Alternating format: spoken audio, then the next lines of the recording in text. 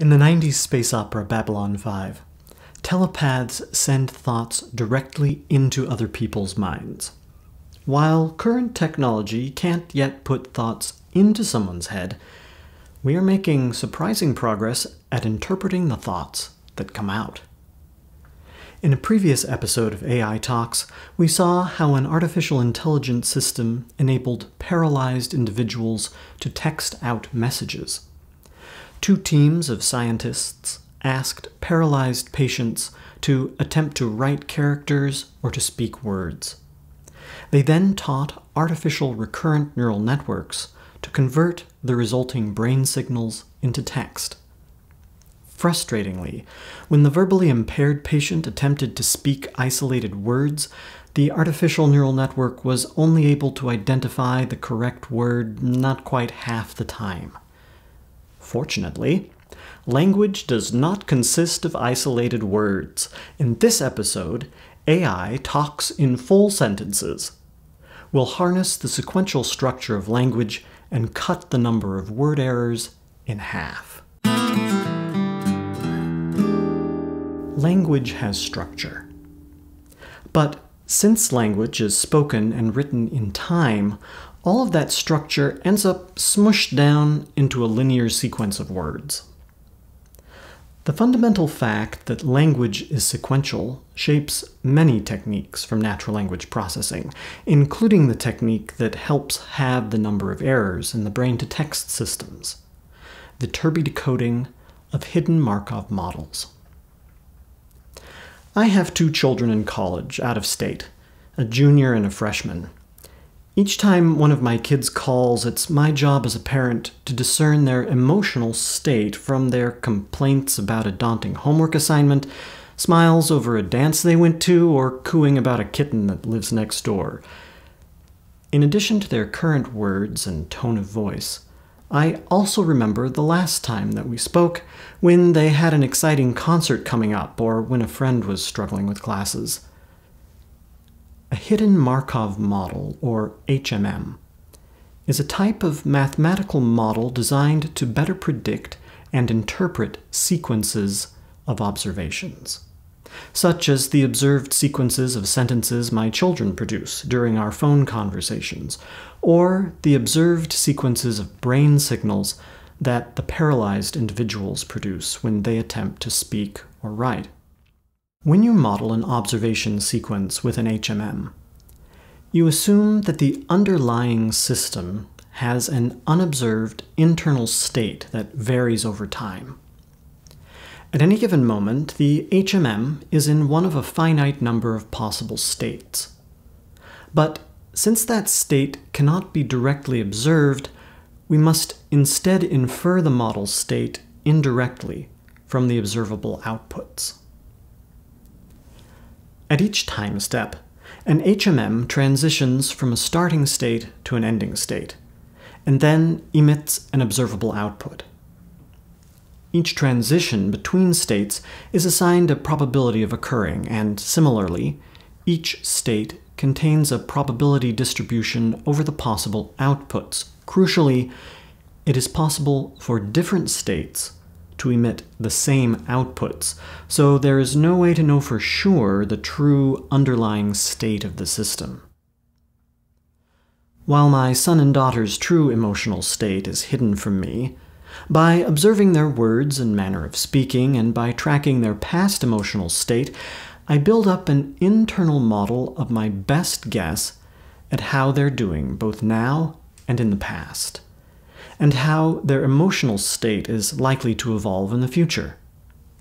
Similarly, while a brain-to-text interface cannot directly observe the word that a patient is attempting to speak or write, we know both the current and the past emissions from the brain, and can build an HMM that describes the sequence of words or characters that would have been most likely to produce the observed brain signals. At this point, the team that converted brain signals into handwritten characters faced a modeling choice. They could either build an HMM where the states represented individual characters, or they could build an HMM where the states represent words. One way to use words as states when modeling a character sequence is to think of each word state as itself built up out of substates. Each substate represents a single character, and each substate of a word will always transition to the next character in that word with a probability of 1. Many speech recognition systems use this word substate trick, and so the handwriting team chose the more established modeling technique, treating words as the primary HMM states. There are 2 tasks we need to solve with any HMM. We need to estimate the model's free parameters, the transition and emission probabilities, and once we have found solid estimates for those parameters, we need to use them to identify the most likely state sequence. When converting brain signals into text, since the states are the words that the paralyzed patient is attempting to produce, the transition probabilities are the likelihood that one word follows another. The scientists estimated these word transition probabilities by counting.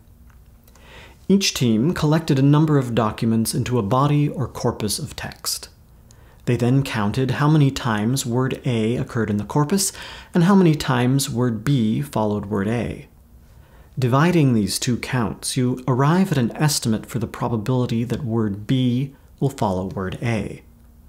I'm skimming over some statistical tricks that help improve the raw word transition probabilities, but to a first approximation, the state transition probabilities are literally just word counts.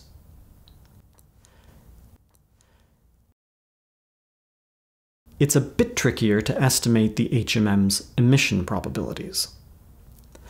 What we need is an estimate of the probability that the HMM emits a particular brain signal when in the state corresponding to a particular word.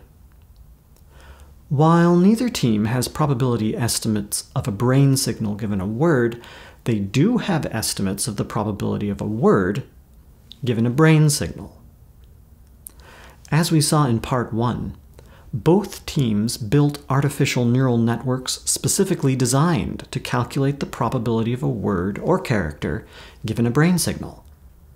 To get word probabilities from probabilities of individual characters, the scientists assumed that each character is independent of the others. They clearly aren't, but we'll assume independence anyway.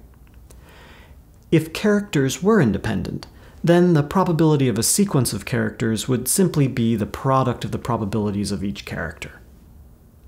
In general, the probability of A given B does not equal the probability of B given A.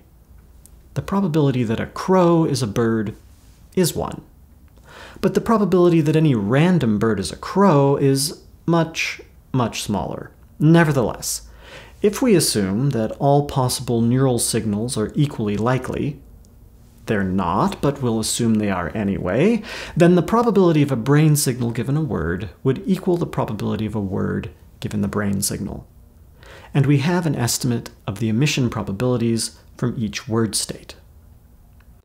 Both teams abused their probability estimates in exactly this way. So now that we have an HMM with estimates for all free parameters, how do we use this model to predict the most likely sequence of words? The answer is the Viterbi algorithm, a clever application of dynamic programming, a class of algorithm where a final calculation is derived by computing, saving, and reusing intermediate results. Named after Andrew Viterbi, dynamic programming for HMMs was in reality independently discovered by several people in the late 1960s. The Viterbi algorithm exploits the fact that the only variable that affects the probability of being in a particular state at the next time step is the probability of the model being in the current state at the current time step. While there are many different state sequence paths that the HMM could have taken to arrive at a particular state at the current time step, the individual probabilities of these many different possible past paths are irrelevant to the calculation.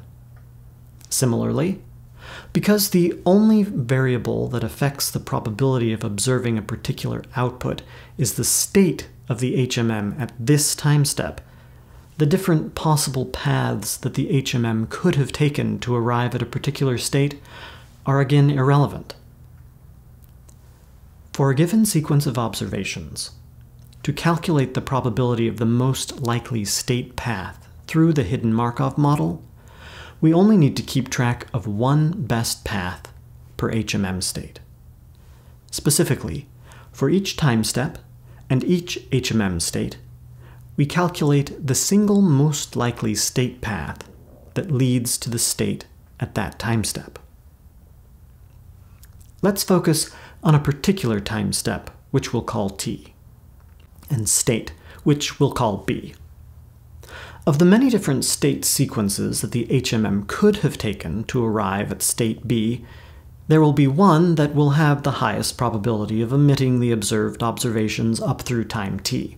Suppose we have somehow already magically calculated the probability of this best path. Given the probability of a path arriving at state B at time step T, it is straightforward to calculate the probability that that path will continue on to state C in the next time step. Simply multiply the probability of arriving at state B at time T by the probability of transitioning from B to C, and then multiply that product by the probability that state C would emit the observation that was seen at time step T+1. If, in addition to having already calculated for time step T the probability of the best path to state B, we have also similarly calculated for time step T the probability of the best path that ends in state A, and the best path that ends in state C, and so on, then we can now calculate the probability of the best possible path to state C at time step T+1. Simply calculate the probability of extending the best path that ended in A onto C, the probability of extending the best path that ended in B onto C, the probability of continuing the best path to C onto C again, etc. One of these will have the highest probability. Repeating this process, we can calculate the probability of the best path not only to state C, but to each separate state at time step T+1. And now that we have magically calculated the probabilities of the best path to each state at time step T+1, we can move on to calculating the best path to each state for time step T+2. When we reach the end of the observation sequence, we will have calculated the probability of the best state path through the entire HMM graph, and we can simply read off the words that correspond to each state in that best path. With the aid of the Viterbi algorithm, the team that mapped brain signals to full words halved the number of errors their system made. Where individual words were misrecognized 53% of the time, words decoded as Viterbi sequences in a hidden Markov model were misrecognized at a rate of just 26%. Perhaps even more surprising, the team that decoded individual characters also saw a similar, strong relative improvement in performance, despite starting from an already impressive accuracy. Their error rate at identifying individual characters started at 6%, but after building an HMM to recognize sequences of characters, their errors dropped in half as well, to just 3%. Amazing! Almost like telepathy, we can use technology and leverage language's sequential structure to read and understand people's thoughts. Come join my Discord server, where the AI Talks community discusses a range of topics in AI and NLP. To join me on Discord, simply sign up at the AI Talks Ko-fi page, where a subscription at any level gives you access. Until I can greet you personally on Discord, I'll look forward to seeing you in the next video, when AI talks.